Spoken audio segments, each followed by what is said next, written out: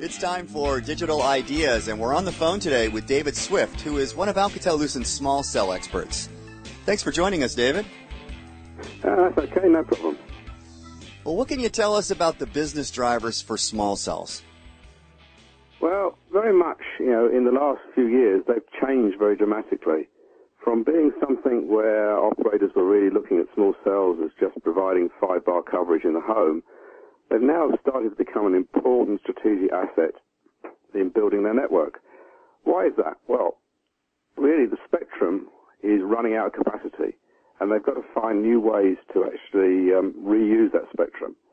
And shrinking the cell size is the key way of doing that. So it's really about a network transformation in how they actually build their networks, and about building small cells networks to deliver the service as expected. Small cells can be licensed or unlicensed. And when I talk about unlicensed, I'm talking about operator-graded Wi-Fi.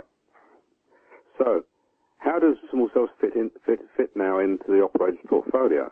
Well, there's a push and there's a pull. In the pull side of things, we're talking about the home and the office. And this is where the end user is saying, I want to be able to use my mobile in my house or in my office. And so very much it's an indoor service provided to the consumer at their demand. The push side of things, which we're now starting to see, is in the metro space, where we're delivering service into public areas, whether that's indoor or outdoor. And this is very much, the indoor-outdoor push is very much about capacity, and the pull is very much about improving reach. So really, we're seeing two dynamics for small cells. Wi-Fi is a key part of that, especially in the home and the office, where really they're looking for the reach to be able to use the voice services, and they see data being delivered by the Wi-Fi. David, can you tell us a little bit about take-up rates of small cells worldwide? Worldwide, very much, we've seen a ripple effect. Small cells sort of starts in the US, and we've seen operators like AT&T and Verizon and Sprint really lead the charge in the small cell space. Followed very much then by, in EMEA, with the likes of Vodafone and Telefonica, rolling out small cells for enterprise and for public service. Certainly in the last year, there's been a lot more activity within Asia-Pac. A lot of the dilemmas that operators are seeing about quality of service have now been solved, and very much, we're now starting to see, operators deploying small cells for the home, for the office, and for public service. We're seeing a lot of activity in Korea. We're seeing a lot of activity with our own products within Malaysia and Singapore.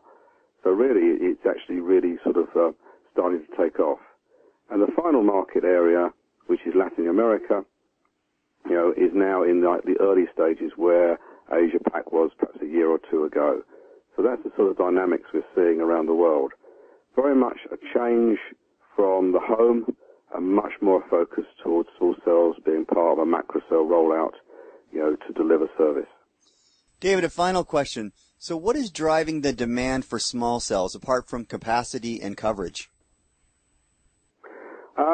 Operators are now very much more in tune with the idea of quality of experience, and they see small cells as a key driver to deliver that quality of experience.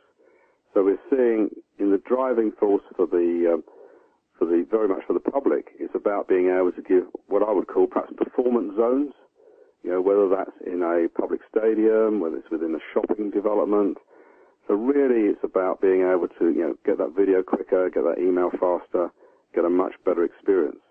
They're also now starting to use small cells very extensively within the enterprise space. And here it's very much a tool to be able to guarantee coverage and service in all of our enterprises' offices. And, we ourselves did some primary research, and we saw that, over 87% of enterprises would switch carrier just to get better coverage, and operators are now starting to appreciate that. That coupled with the fact that within the Small Cells Forum, we're seeing a much bigger push to look at new business models and new ways to deploy enterprise cells at a lower cost than using it as a network extension tool.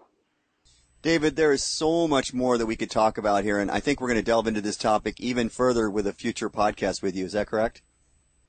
Yeah, that's correct. Yeah, I've only really given you just a really quick taster of the few things that are just top of mind at the moment. Great. We'll look forward to our next talk. David, thanks for your insights.